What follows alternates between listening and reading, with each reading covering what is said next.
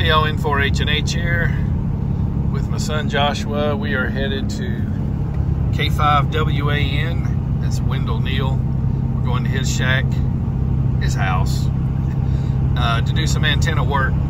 We put up a HF antenna earlier this year, a ZS6BKW. He has a Comet GP9 for VHF and UHF, and it's mounted on a bracket on the end of the house, but he's only able to get into a couple of repeaters, and only one that he and I can even communicate through. And more importantly, I want to get it to where he can get into the K5WAN nets. So MFJ donated a 33-foot telescopic fiberglass mast, and Kurt, KB9JQU, donated coax LMR 400 for this project. So we're going to see if we can get Wendell a little bit better situation as far as getting his antenna up into the air and be able to hit some other repeaters. Check in with you later.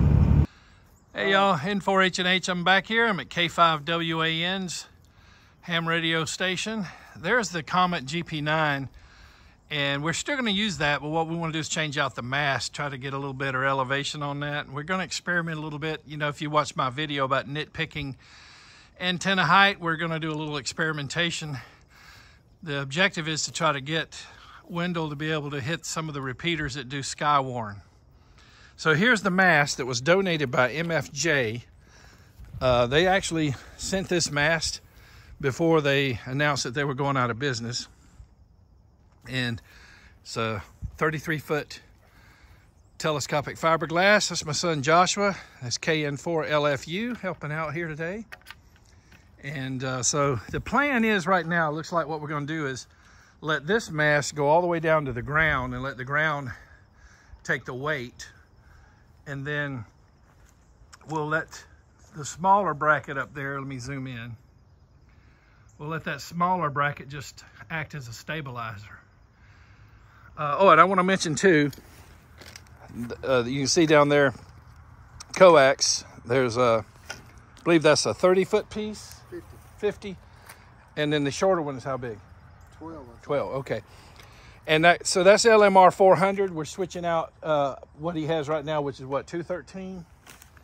For LMR 400, that's definitely an improvement for VHF and UHF. And I want to thank Kurt, KB9JQU, for donating the coax for this project. And as you guys know, if you watched my video earlier this year when we installed the ZS6BKW, which is back there, Wendell is, oh, and look at this, there's this vertical. Which what vertical is that? Hustler 6BTV. Hustler 6BTV. So Wendell is one of the big dogs with the Hurricane Watch net. So we want to keep him operating as best as possible. So the purpose of today's job, we want to be able to get him into the K5WAN repeaters when we have local issues like tornadoes and things like that coming through. All right, I'll check back with you in a bit. Hey y'all, N4H&H. So this is Wendell's shack. Of course, he works with the Hurricane Watch net. They feed info from ham operators all around the affected area of a hurricane. They feed that data to the National Hurricane Center in Miami, and it helps them with their forecast and their reports of damage.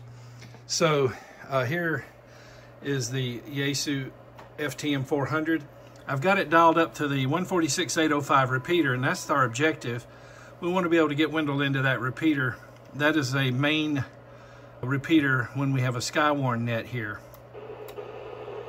And you see, we can trip it, but barely hear it. So we're also going to try to make sure he can get into the 146.835, which is my friend Pete's machine. It's on the same mountain with the 805.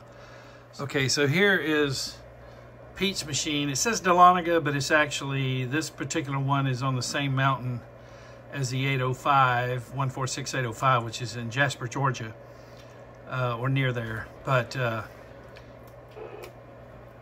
that one's coming back about half scale. But the problem is I've listened to Wendell through that repeater, and he was very, very weak getting into it. Let me ID. N4H&H testing, N4H&H clear. Okay, so we'll see what our results are after we get the antenna moved. Hey Joshua, that's KN4LFU up there on the roof, getting brackets and nuts and bolts loosened up. Pull that Comet GP9 down. Okay, so it's temporarily mounted up there to the bracket, and Joshua is going to drive this ground rod into the ground, and then we're going to clamp this part to the ground rod so that'll stabilize it at the base. Okay, back in a few. Okay, so that's the ground rod. It's a 4-footer. Just there we go. Yeah, that should be about right. So that's going to stabilize the base of the antenna. There's going to be a clamp on there. Okay, initial deployment here. Coax is connected. I'm going to go inside and run a test, and then we'll make some adjustments. We may end up going a little lower than where it is. It's extended fully now, way higher than it was, but it could turn out that we need to drop it a little bit. We'll find out. Okay, I'm in the shack now. Let's see. Well, the 835's coming in about like it did before. Let me go to the 805. That'll be right along in here. There it is. This is the one we could barely hear. Wow. Okay, so it's about half scale. N4H&H testing, N4H&H clear. And that repeater's a long ways from here. All right, so I'm gonna have him lower it a little bit and see if it helps. Because remember, higher is not always better if you've got near field obstacles. Okay, so we did some tripping of repeaters and some tests to find the best height, and it was not to be fully extended, but slightly below fully extended. Now Joshua's just taping everything off. He's see what's the great thing about that pole there. He marked that with a Sharpie so he could put it right back where it was.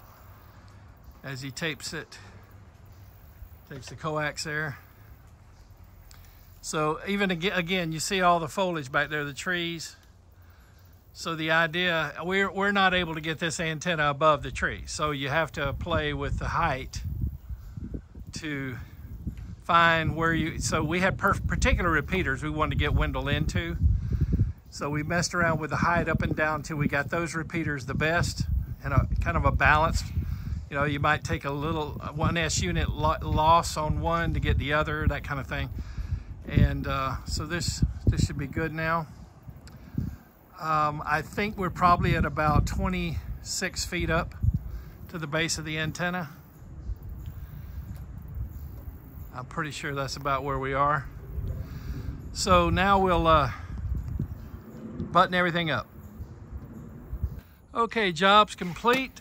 Josh is over there putting up the tools. Wendell's down here admiring. Wendell, you like that? I love it. All right, yeah, we've already done some tests and we're able to hit the repeaters we want to hit, so mission accomplished. Okay, N4H&H here, and the antenna's complete, and there's Pete's DeLonigan machine. I talked to Miss D a while ago, Pete's wife, and she said we were coming in just a slight bit of noise on the signal, but before, you know, we could hit the repeater, but you really couldn't detect much of what was being said. Now, we've got some improvement in the several repeaters are coming good now. Let's see, the this Fayetteville repeater, N4H&H testing, and then this Gainesville repeater. Good club, that Gainesville group. N4H&H testing. There's a little power line noise coming in on there. That's what the grind is, but that's a good signal there. So we got Jasper repeaters here. N4H&H testing. And then there's a stronger one. And remember, we're way away from these repeaters. I mean, we're probably 60 miles.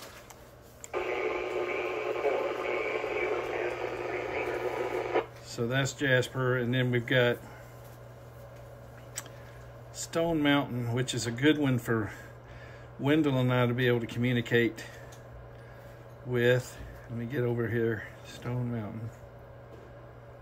There we go. It'll be that one there, 146.76. Full scale, N4H&H testing. So, all right, mission accomplished. Thanks for coming along with us on this antenna project. Wendell lives out here. He's beyond Timbuktu. He's out in Timbuktu, so we needed to get his antenna up a little more and get some more access to more repeaters. Okay, Bill, well, thank you for the audio check and 73, and I hope you had a good time at the Hamfest and mobile safe out there, and maybe we'll talk to you again. Kilo 5 Whiskey Alpha November. Yeah, that's fine. That's fine. We're on the port 285 is turning.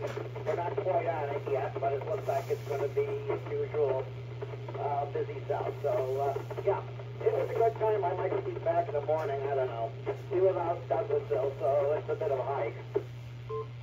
Okay. Hey, y'all, this is Wendell in his command and control center, K5WAN. What was that, Teresa? Also known as the living room. Okay, y'all hear that? Teresa says that's also known as the living room. But as far as Wendell goes, that's command and control. All right. Hey, thanks for riding along on this video. Another antenna project from a good friend Wendell, K5WAN. Listen out for him on the Hurricane Watch Net on 7.268 and 14.325 when we have a threat of hurricane. 73 from N4H&H.